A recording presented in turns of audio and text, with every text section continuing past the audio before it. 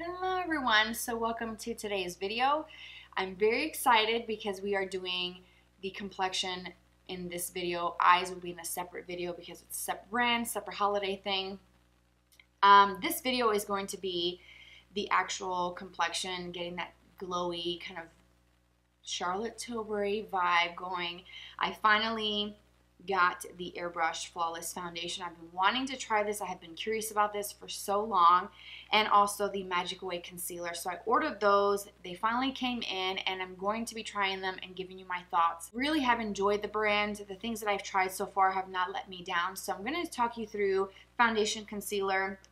We'll do the color corrector for the under eyes together. We'll do bronzer, and then towards the end of the video, I will talk you through the rest of the products that I'm wearing to complete the entire look. But let's go ahead and get into the foundation routine. I'm so excited. I don't have a Charlotte Tilbury primer.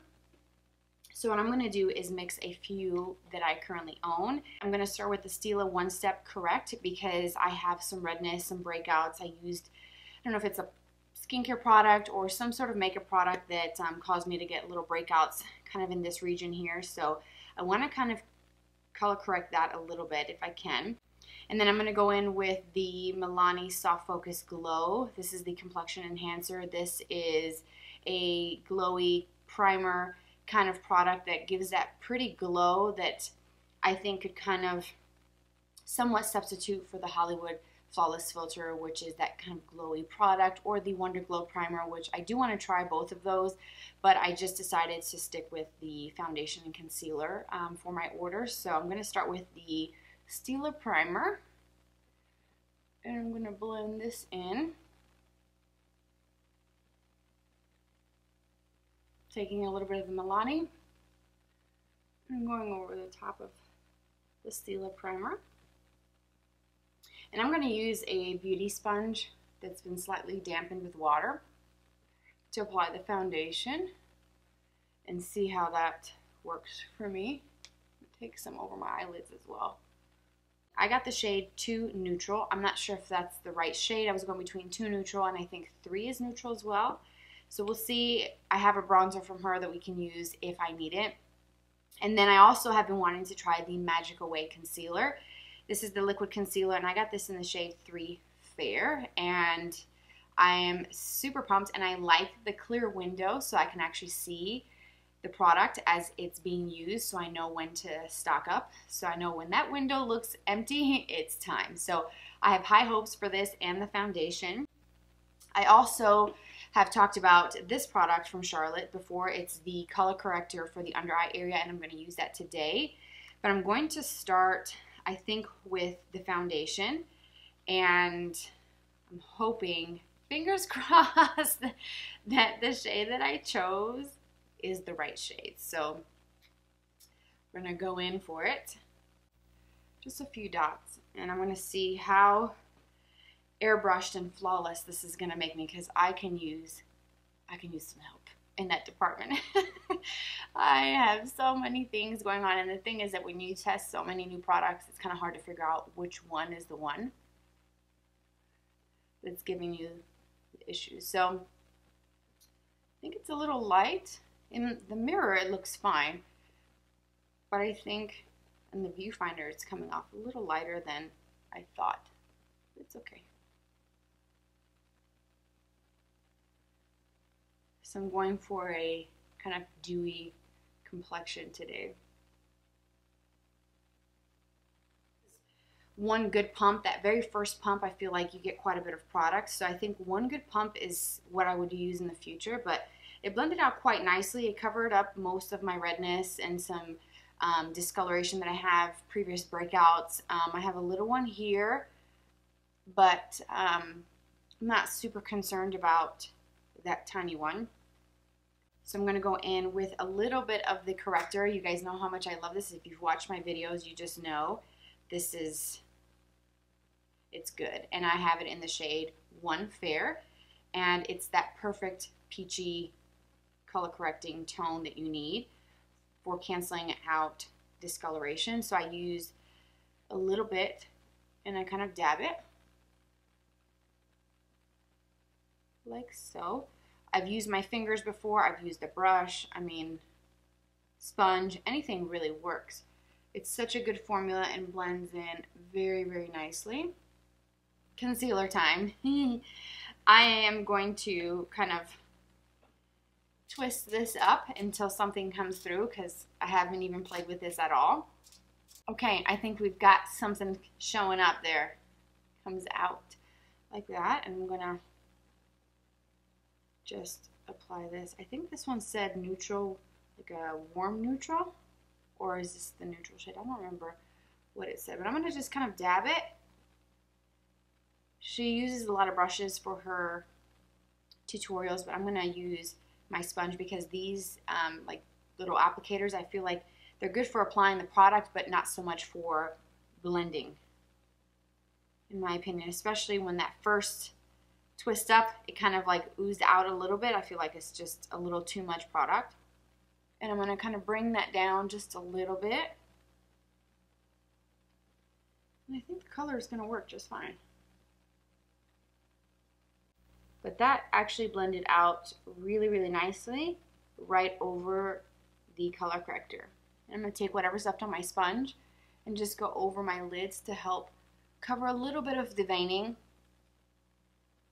that I have on my lids. I do need to do a little bit of eyeshadow primer. I would like to set this a little bit with a very thin translucent setting powder. I think I'm going to use the Hourglass Veil translucent powder just to kind of keep with the high-end theme. And then I'm going to come back and we're going to do some bronzer because I have her Filmstar Bronze and Glow. We're going to do some major highlighting and get that glowy complexion that she is known for. And yeah, I'm excited because I want that kind of fresh, dewy, supermodel glow. Don't we all? So I'm going to do the setting powder and my eyeshadow primer and possibly my brows off camera, and then I'll be right back.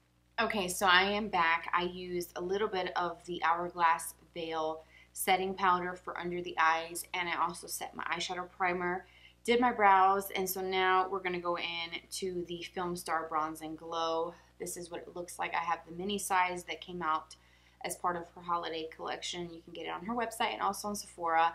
This is my favorite part because this is when the life starts to come back in to my skin and I can add that color. So I'm going to just go in with the Sculpt shade and follow the hollow, like she says. I swear she could sell me anything and I'd buy it. If you haven't seen her videos on YouTube or even just on her Instagram page, you should definitely check it out.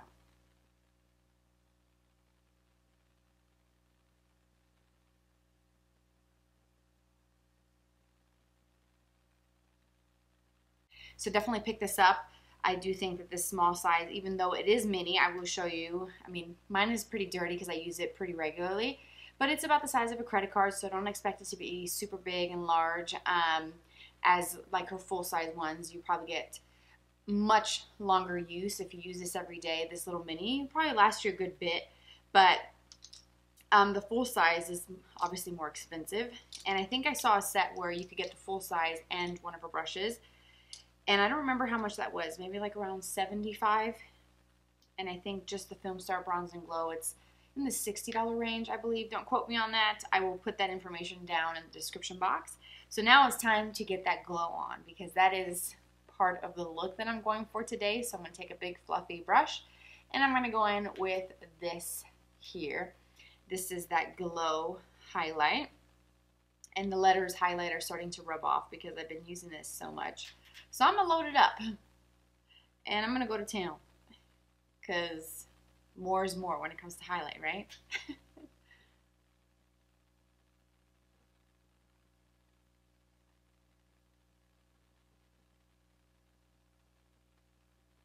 Take some through my brow bone, tops of the cheekbone, down the nose, tip of the nose, Cupid's bow. Okay, so here is the complexion. I have no blush on just yet. I don't have a Charlotte Tilbury blush. I have the Instant Look in a palette, but it's one from 2 years ago. You can't even get it, so I'm just not even going to use it because right now I think it's the rose, like a rose vibe and color scheme for this year's Instant Look in a palette, but I've talked about that before, and I think it's great. It comes with some eyeshadows, it comes with a bronzer, a highlight, a couple blushes, and the whole palette itself is $75, and it literally is pretty much almost your entire face, minus your concealer, obviously, and your foundation and setting powder, but everything for the eyes and bronzer and blush, it's in that palette. So it's a really good option if you wanted to try Charlotte Tilbury formulas. That was my very first Charlotte purchase because I wanted to try as many products from her as possible, and that is, for me, I thought was the best option, and I love that. But you can't get it, so I'm not going to use it. But this is what we've got so far, just to kind of give you some initial thoughts. The foundation blended out quite nicely. I don't feel like it's accentuating too much any of my dryness, which is what I've been having issues with other foundations in my collection, that they just grab onto those areas and they are difficult to work with.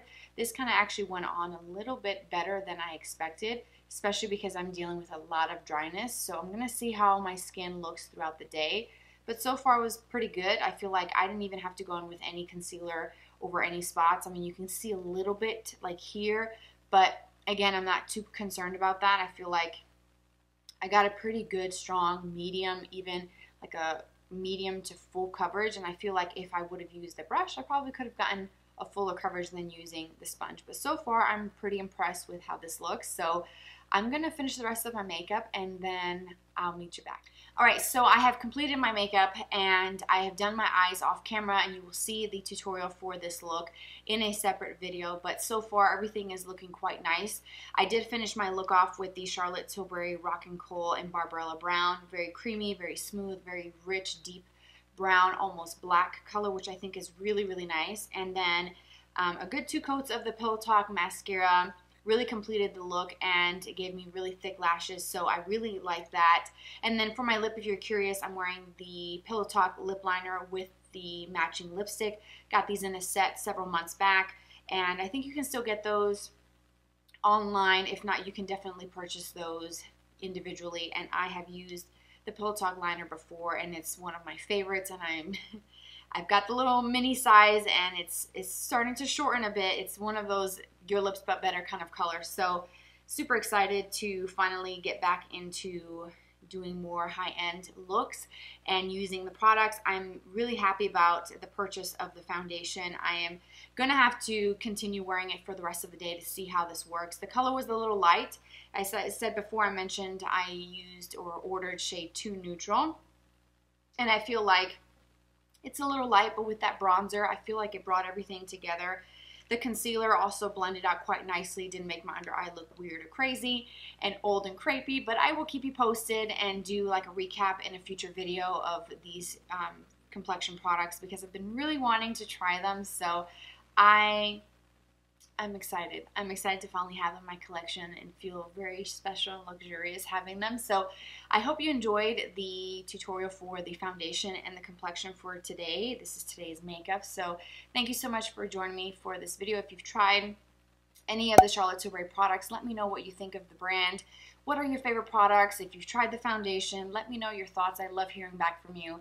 Don't forget to subscribe. Follow me on Instagram. Hopefully I can connect with you there. I will catch you in my next video. Take care, and I'll see you soon.